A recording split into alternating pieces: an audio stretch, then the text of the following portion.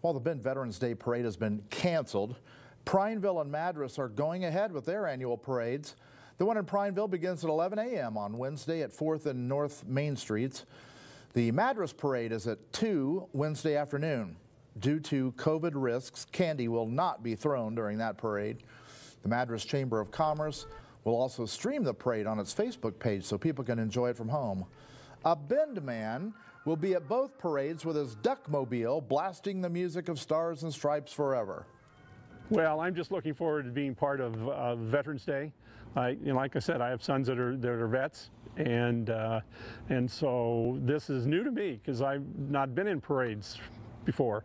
But this is just another way to use the vehicle and, like I said, make people smile and have a good time.